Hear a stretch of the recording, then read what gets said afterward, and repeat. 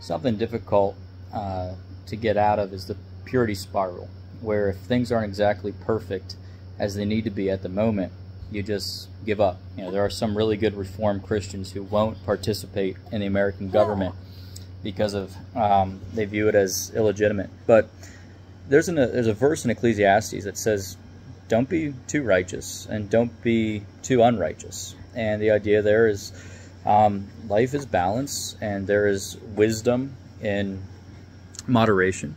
And yes, God is holy. He desires us to be pure. But we live in a fallen world, and sometimes you are interacting, not sometimes, most of the times, in places where even Paul says in the world there are all sorts of immoralities and evils, and we're to judge the church, first of all, and leave the judgment of the world to God. And yeah, we're going to interact in the world, in the marketplace, in the business world, and in politics. And in politics, you have just basically a choice between options, and none of them are ideal. And the power is going to be distributed somewhere. People are going to be ruled because power doesn't go away. Power is not neutral. And so as a Christian, make the wisest choice that you can.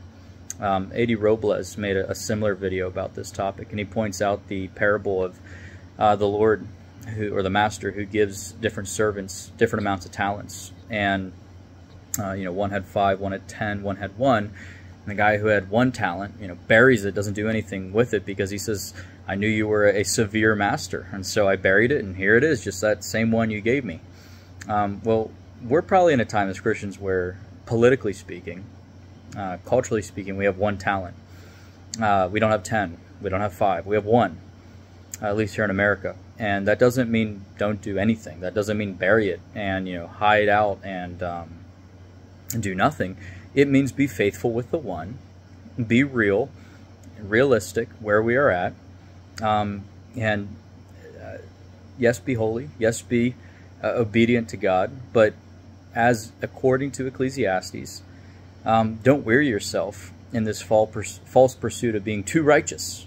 Now, of course, don't be too unrighteous, but follow the Lord, eat and drink, fear God, be merry, take value and meaning in the work of your hands. And yeah, we live in strange, messed up times, but with the 1 talent that you have, be as faithful as possible.